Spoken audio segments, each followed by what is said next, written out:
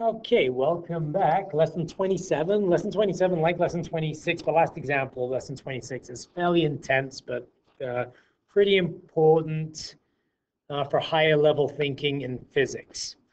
So once again, there's nothing like this on your assignment, but it's probably good to just watch it just to see how cool physics can get in terms of its relationship to mathematics. Okay, what do we have here? We have a box on a slope of 30 degrees, 15-kilogram box, and it says determine the acceleration of the box at the coefficient of friction. So obviously the box is going down the slope, and determine its acceleration given the coefficient of friction.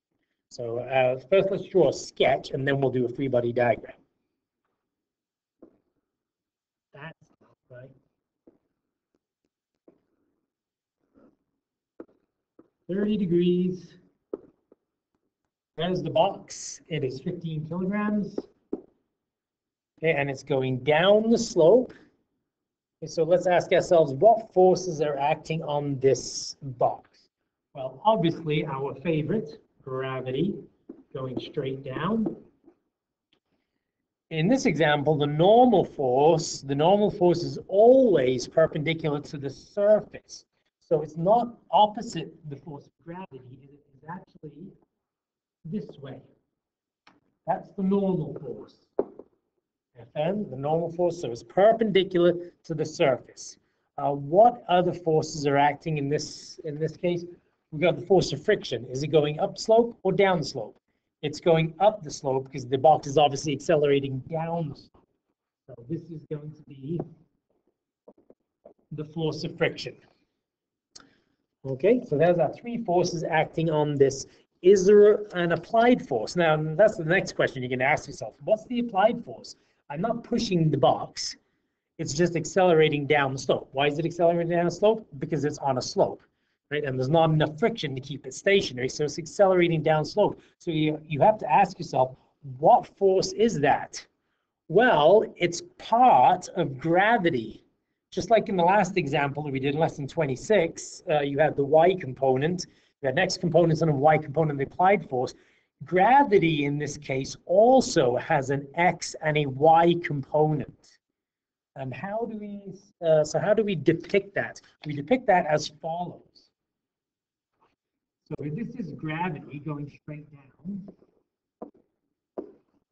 it has a perpendicular component, and this perpendicular component, the symbol here, looks like an upside down T, means perpendicular. The perpendicular component is equal and opposite to the normal force. And then it has this.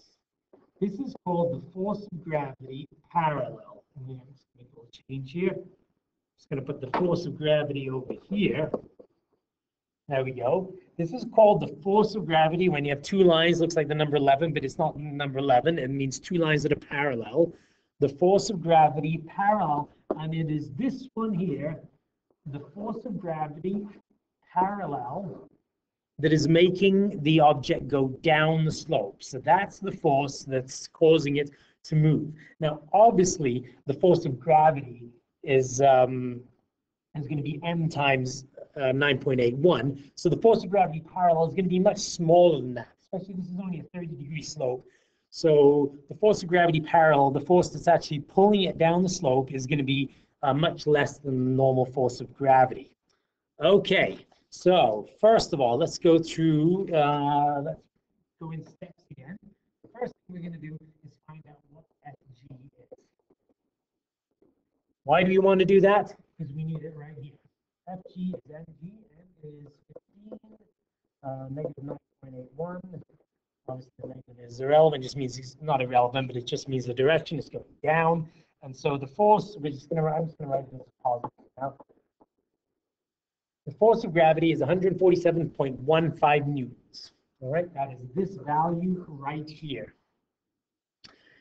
Now, let's, actually I should have done this before, but let's go back and let's write a net force statement for this problem. Back over here. The net force,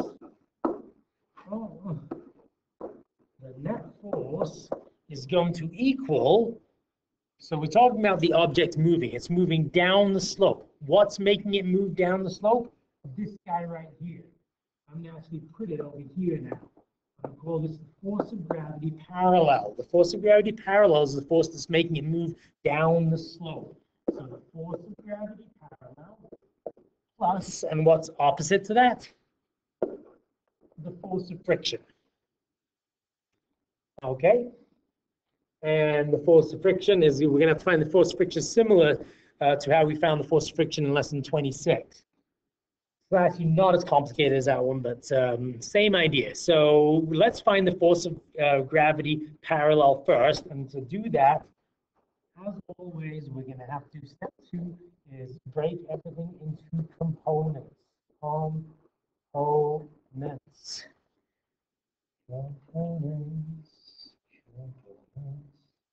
Here we go.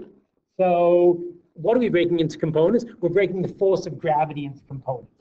So we have the force of gravity here, which we already know is 147.15.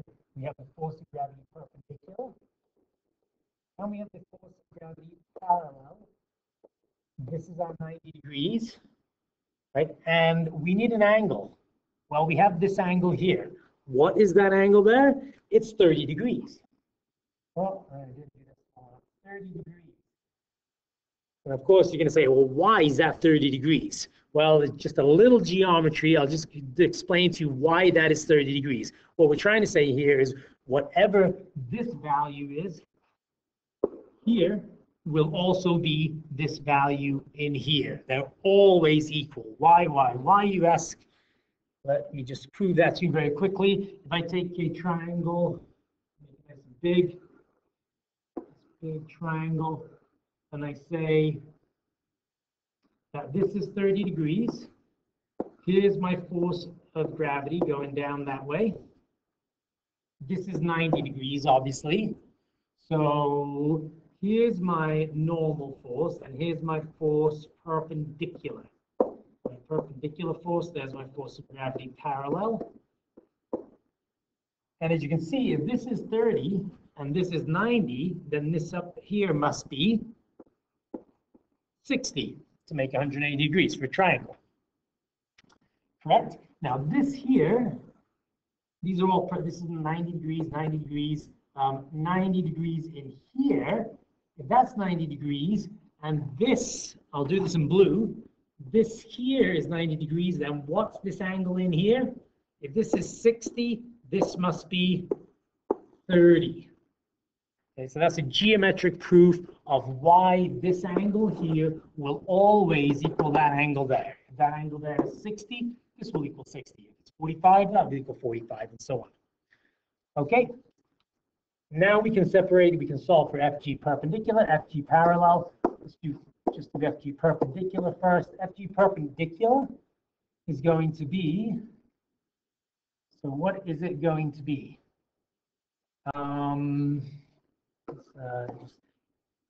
This is 30 degrees. This is going to be the opposite, and this is the hypotenuse. So it's going to be the sine function. So we're going to say that the sine of 30 degrees equals, here's my angle up here. The opposite is FG parallel, and the hypotenuse is 147.15. And therefore, FG parallel, the force of gravity parallel to the slope, in other words, the force is making it move down the slope, is going to be sine 30 times 147.15. Oops, sorry, and that turns out to be 73.575 newtons. Okay, so 70, essentially 74 newtons is making it move down the slope. We're also going to solve for the FG perpendicular. Just going to do it over here. FG perpendicular. And that turns out to be the cosine. Cosine of 30 degrees equals FG perpendicular over 147. And it turns out to be, so FG perpendicular, the perpendicular force turns out to be 127.436 newtons. All right, and now why do we need that? Why do we need the FG perpendicular? For the same reason that we did in the previous lesson, we need to find, okay, so let's back up the truck here a little bit. What have we done? What have we achieved so far? We've achieved this value here, which is right here. Oopsie. Okay, so we got that. We need to find this one, force of friction. What do we have for the force of friction? So that's step 2. Now we go to step 2. So step 3 will be find the force of friction. 3, FF. And we know that FF equals mu Fn. Mu is given to us 0.15. Now, Fn in this case is easier than the previous example, right? Because the box is not pushing down into the slope in the same way that when you push a box against the floor and it's going horizontal. That's quite different. And so the Fn we've already calculated. It's the opposite of FG perpendicular. Let's go to our diagram right here. You can see it right here. Here is, oh, that's not the original diagram. Here's Fn. Here's FG perpendicular. And equal and opposite. So the Fn we've already calculated. It's right here. It's 127.426, and that gives us a frictional force of 19.115 newtons. We're almost there. And now that we've got the frictional force, we can go back and add it here into what we were initially trying to find. So let's go down to step 4. F net equals FG parallel plus FF. FG parallel, 73.575. The friction force, negative, opposite direction, giving us a net force of 54.460 newtons. And the last step, amen, is to calculate the acceleration. We've got the net force. We've got the mass. What's the mass? The mass is 15, and all of that yields the very simple answer of 3.6 meters per second squared. So that's a beautiful physics problem, and yeah, I hope you got it. If not, you can watch this video over and over again, all 13 glorious minutes of it. All right, bye for now.